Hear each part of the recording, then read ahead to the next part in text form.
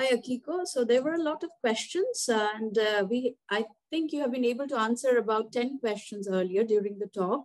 I will be asking you a few more questions that had been shared by many of the viewers and participants from the LISTEN study. So the first question that I have today is, so not finding autoantibodies especially means that it appears as though long COVID is not an autoimmune disease. Are long haulers considered immune compromised? Yeah, so let me be clear about what we actually found. We found using the rapid extracellular antigen profiling developed by Dr. Ring's lab that autoantibodies against extracellular proteins or secreted proteins from humans were not enriched in long COVID. So we haven't specifically started to look at intracellular antigens. However, as you have done, Bornali, we have also unpublished data that demonstrate that there really isn't a striking difference in lupus-related autoantibodies at the time point that we are looking at, which is well over a year after infection. So this means that it doesn't look like a typical autoimmune disease to us. It may have, for instance, of involvement of T cells, which we have not examined yet. So I don't want to rule out T cell mediated autoimmunity as a possibility. However, we don't have any concrete evidence that supports autoimmunity at this point. It is possible, though, that down the road, years from now, some people may have an increased risk of developing autoimmunity, just like what's been shown for multiple sclerosis in EBV. So I don't want to rule out a link in the future, but currently we're not really seeing a very strong signal for autoimmunity. Okay, I'll move on to the next question. The next question is, will those of us with PEG allergy be able to use the nasal vaccine you have developed? Oh, right. So the nasal vaccine we have developed is a booster, nasal booster strategy. So how it works is we leverage the existing immune responses developed by the mRNA vaccines and by inoculating, spraying the recombinant spike protein into the nose. And that establishes robust antibody anti-cell immunity in the nose, throat, and the lung of these animals. It's only preclinical right now. We're trying to raise funds to be able to do this in human clinical trial. We haven't done that yet. However, when it becomes available, I don't think there's any problem with people with PEG allergy because the recombinant spike protein contains no PEG. It's just a simple purified protein, no adjuvants, no formulations. So I think that that would be a safe thing to use for people with PEG allergy. Okay, the next question is related to cortisol. So people are asking, what is happening with ACTH levels then?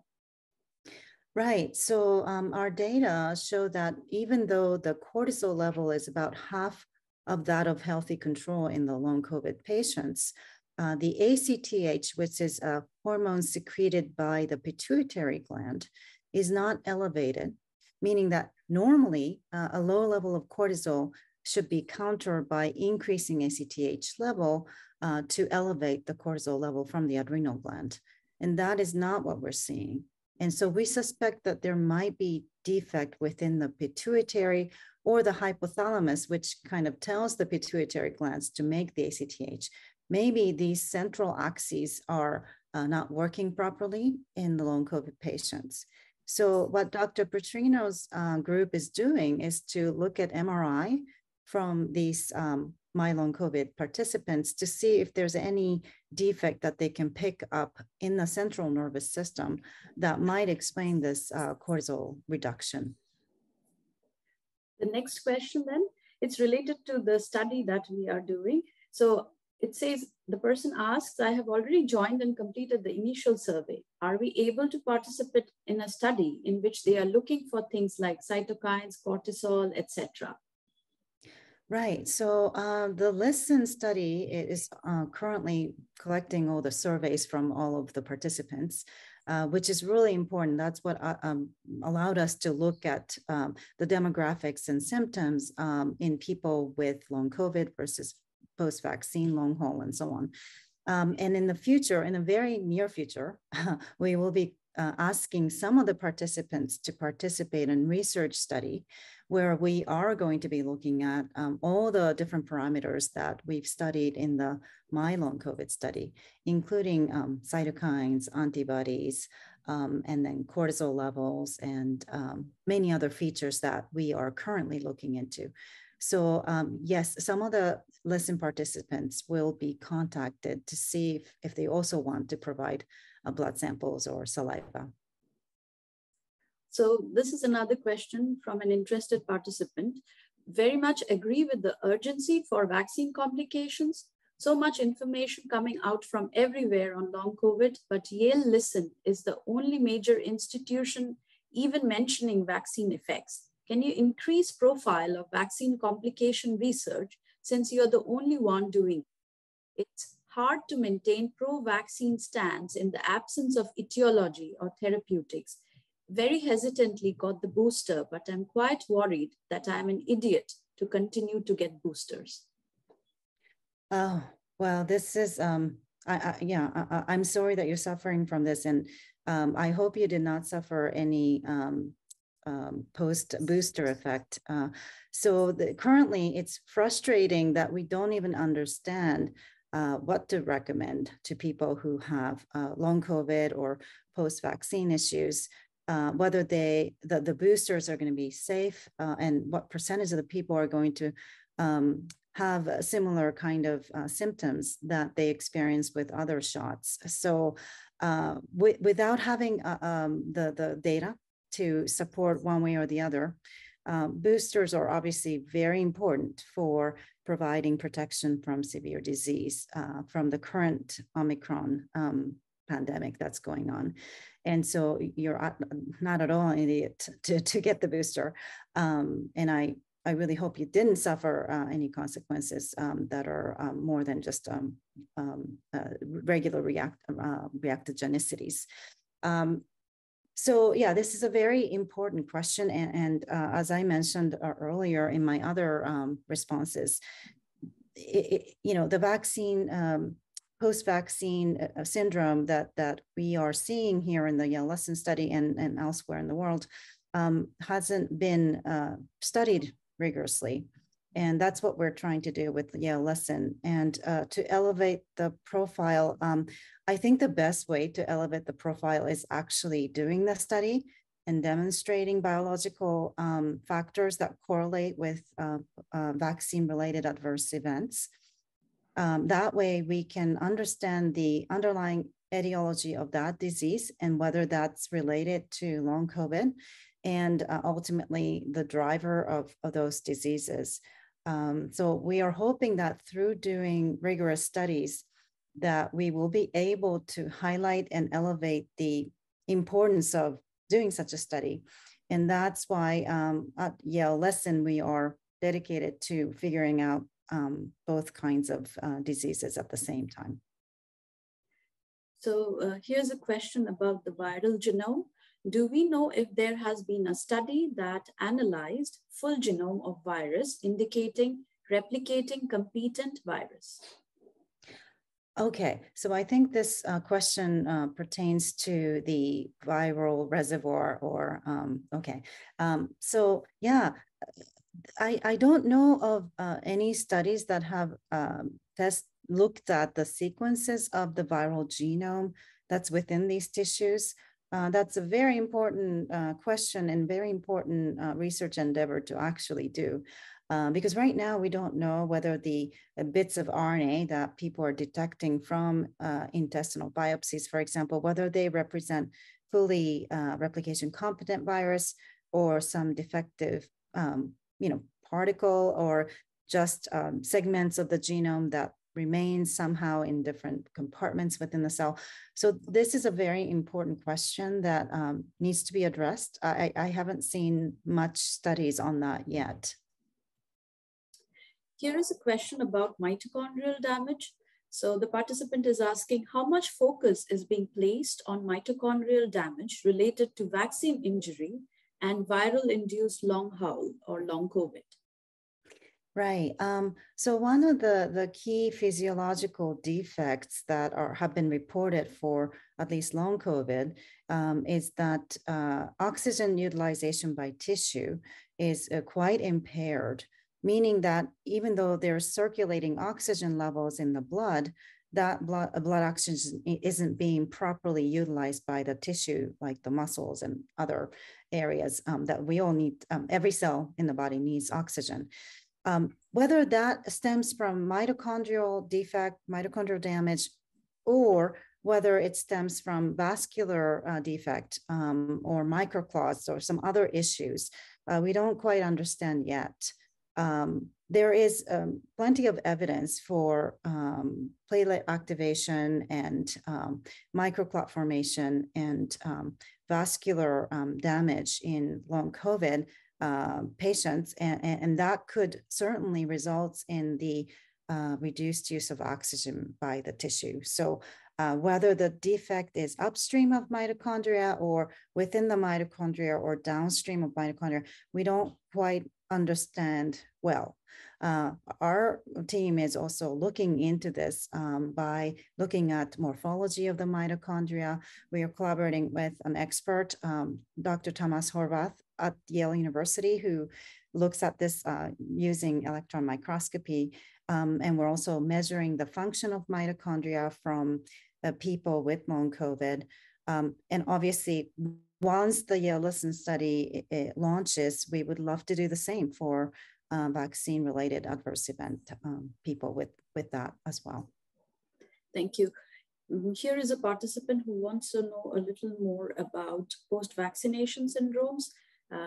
This participant first congratulates you for your amazing work. And then the question is, post-vaccination syndromes have never formally been studied, even though we have seen them for HPV vaccines.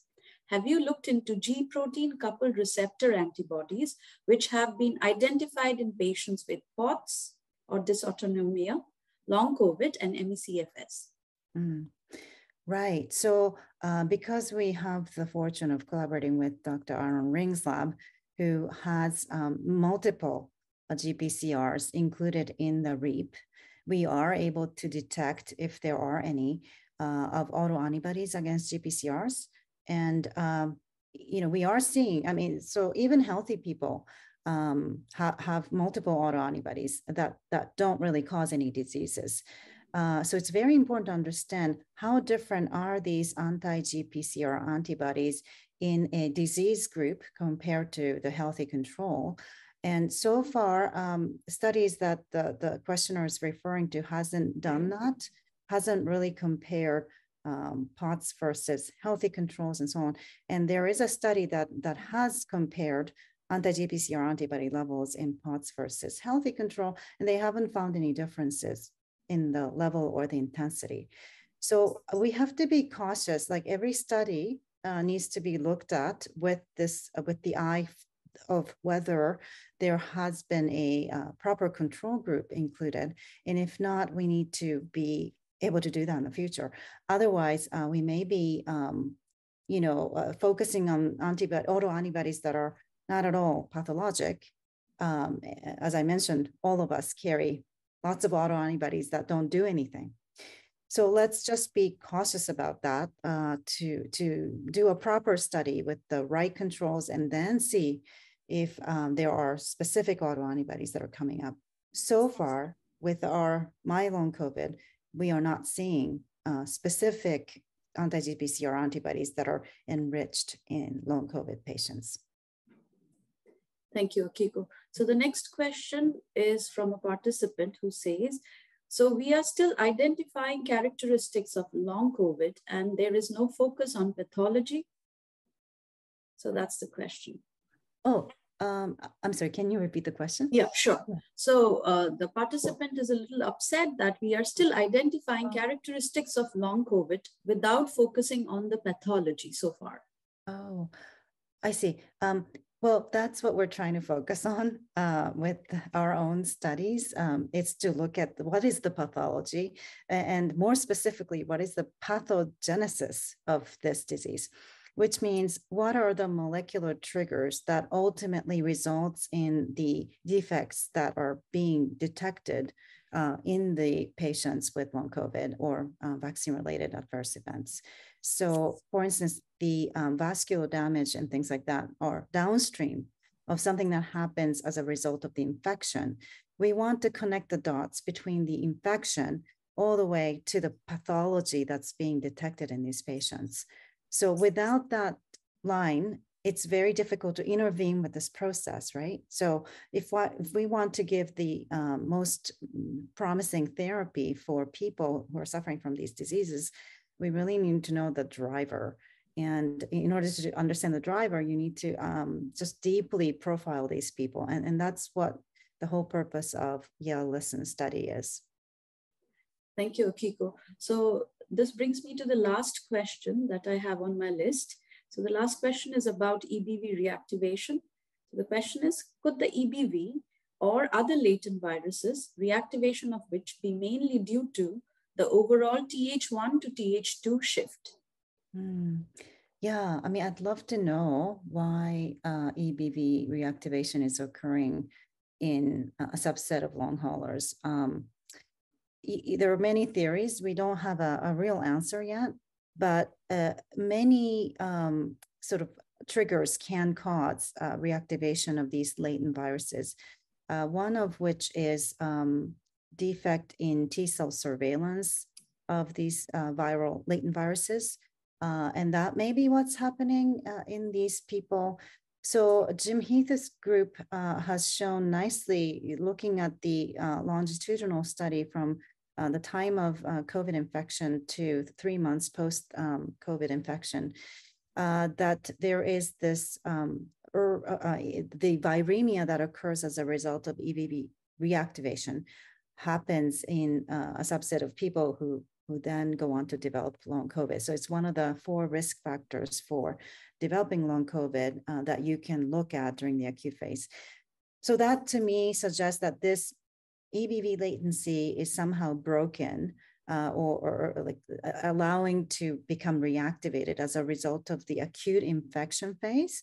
And that could be because of the SARS-CoV-2 virus's impact on T cells or surveillance by the T cells that is enabling these like latent viruses to become activated. There could be other reasons. And one of my graduate students is actually looking at why this might happen using a variety of different models. Right now, we don't know how the EBV reactivated and what the consequences of that is. So it's a very important question, but we have very little data on that. Akiko, these were the questions that I had on my list. Thank you for your time. Thank you so much, Barnali.